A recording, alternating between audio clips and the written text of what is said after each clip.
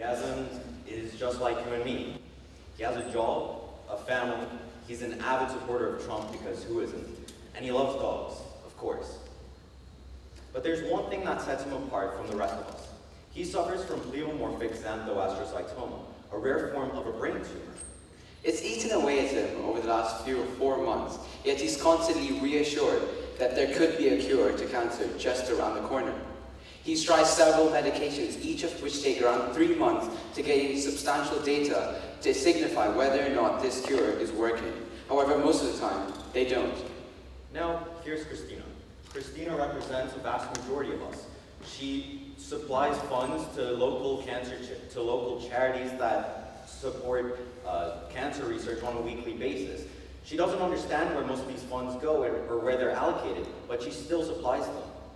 Everyone is affected by cancer in some way or another.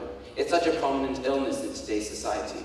We all know what it is, we all know how terrible it is, and we all hope that our loved ones never have to go through this hellish experience. Cancer rates continue to rise to this day, and it's a terrible issue that we need to tackle. Now, to get everyone on the same page, we'll just briefly describe how this process of cancer goes. Well, cancer starts off as a single benign mutated cell, which, if it's not wiped out by our immune system, by the white blood cells in our immune system, it can evolve to become a benign tumor. And just to give you an idea, these tumors contain at least 100 million cancer cells, showing you how quickly they're able to replicate. As they continue to grow, then the blood vessels in our body can start to form around them. And when that happens, more and more nutrients are supplied to these tumors. And when more and more nutrients are supplied, the tumors are able to grow quicker and quicker.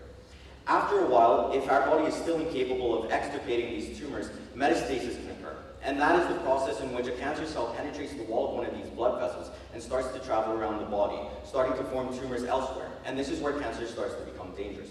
Unfortunately, cancer cells replicate much quicker than ordinary cells. So if you're suffering from this, then the downfall is that the number of mutated cells in your body will begin to increase. As of now, we have several different treatments in order to cure cancer. The 3 main cancer treatments we'll be using, we use mostly common, are surgery, radiotherapy, and chemotherapy. Now, to get everyone on the same page, we'll briefly describe each one of these processes. Well, surgery is pretty self-explanatory. The surgeon opens up the area in which the tumor is located and removes the chunk where he or she believes that all the cancer cells are located. Now, for radiotherapy, X-rays are beamed towards the direction in which the tumor is located. And since the X-rays are ionizing, they're able to kill them off. But at the same time, if excess treatment is used in this manner, then ordinary cells within our bodies can start to die off as well. And inevitably, cells in our organs and our tissues will be affected, leading to our own bodily functions starting to malfunction. So the way chemotherapy works is basically every single cell goes through mitosis. Mitosis is the process when a cell duplicates, and that's why we have so many cells in our body. Now, how chemotherapy works is that we inject this or take it in as a drug, and basically these cancer cells are now prevented from going through mitosis. However, the problem with this is every cell needs to go through mitosis. So when this chemical is introduced into our body, even the functional cells around the tumor are also affected by this, and they can't go through mitosis. This could lead to several things, such as organ failure. Now, we can see the path that we're going down right here, and it's much like a bottle cap, to put it simply. The further we progress, the harder it becomes to advance our technological capabilities, and to some, it may even be impossible to reach the ultimate cure with this current perspective. Every year, national health organizations pour billions and billions of dollars into this field for cancer research, and we've reached a discouraging plateau over the last few years. Immunotherapy, as well as the other aforementioned treatments, are absolutely incredible, but there's only so much we can improve them, and our funding isn't being allocated in the right places anymore. Especially since it's absolutely frustrating when 1 in 4 people diagnosed with cancer die due to this very reason, considering all the amount of funding that we're implementing into this field. As of our current technological capabilities, we have many different ways of curing cancer. One of these ways is surgery. And the problem with this is that when a surgeon is taking on surgery, the surgeon only has the indication to signify where the cancer cell is only because where it's situated, it's slightly harder than the rest of the tissue it's on. Now, in cases such as Yazan, when it's brain cancer, this is a serious issue because many of these vital organs could be affected. And that's why now the surgeon has the decision to either take an inch out of each side of the tumor or just the tumor to eradicate every single one of their cells. Unfortunately, this is a necessity because even if a single cancer cell is left behind, it can start to replicate. And it's become immune to other treatments that the body has taken at this point, as it's already been through all the different ones. But if a single cancer is left behind, it can start to replicate and undergo metastasis all over again. And the tumors formed will be even stronger than the ones before.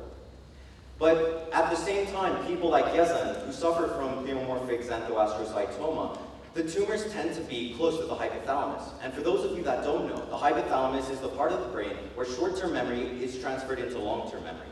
And if a crucial segment of this is removed, then Yazan will be living his life in 50-second intervals, being incapable of remembering moments that happened prior to that specific moment. And basically, when these treatments go around, each treatment will not always take the cancer cells out. There'll be one treatment at the start, then there could be secondary treatments. And basically, every time someone gets these treatments, their cancer cells start to become more immune as they evolve, making it harder for these cancer cells to be taken out of the body and being completely killed. So the problem with this is that when a cancer cell, it starts to become more regressive, because every time you take these cells out, it's better to then just leave them, because not always will all the cancer cells be eradicated. There'll be some left behind, and these cells will be more powerful than all the others as they are immune to these treatments. Now the problem with this is, in things such as chemotherapy, not all the cancer cells are eradicated completely. There will be a few left behind, and these cells will be the strongest.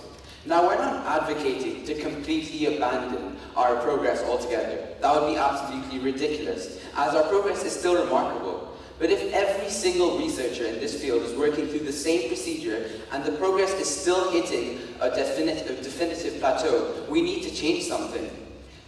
But sometimes creativity is more valuable than research in areas where research ceases to progress rapidly. Now, if we look at this diagram again, we can see that perhaps by changing our perspective, we would be able to reach that ultimate cure, in which every person diagnosed with cancer will be able to walk away from it completely free. Now, we'll be discussing a few new perspectives that have been taken into account at a small level, but haven't been considered at a large scale and therefore haven't received sufficient funding to progress. As we can see here, the cancer cells, as we learned earlier, can start to become more and more immune. So these new treatments are able to eradicate that problem. The first one is using liposomes in cancer therapeutics. By doing this, we inject the cure for the cancer into the phospholipid bilayer. Think of it as a bubble. When we inject this bubble, we direct it towards the specific cancer cell that we wanted to counteract. And in this case, when they come into contact with each other, they fuse, since they have the exact same membrane. When this happens, by endocytosis, the cure enters the cancer cell. And because of that, the cancer cell affected is the only one that dies. This alleviates the issue that arises when using chemotherapy, where we use one single general chemical, and by that, other cells within the tumor become immune to it. So we can manufacture several different chemicals to ensure that the cure is the one that always wins. Another treatment that we should be focusing on is basically involving implanting gold particles into your body. These gold particles are chemically attracted to cancer cells, so as soon as it's introduced into your body, these gold particles attach to the cancer cells and they stick onto them. So when we do take a PET scanner, these cancer cells are now illuminated by the gold particles. This helps surgeons substantially, because now they don't need to just they don't need to detect it whether or not it's just a bit harder than the tissue. They know exactly whether it is, and they don't need to go through that trouble to decide whether or not they have to take an inch out of each side of the tumor. Now, there are many treatments that have yet to be elucidated, two of which we just proposed. And a lot of the time, we believe that the funds allocated towards progressing our current established treatments would be better off allocated towards these new progressing ideas. Because if we're able to improve these to a substantial level, we'll be able to have different ways of treating cancer. And with that, we'll be able to find more cures quicker. Now, in an ideal world, everything will be good for Yazan with his job, with his family, and of course with his dog. And as of Christina, she will continue to willingly fund these cancer treatment researches, and hopefully this will help us substantially. People like Christina still give us hope that we can start winning this war against cancer. Thank you for listening. And have a good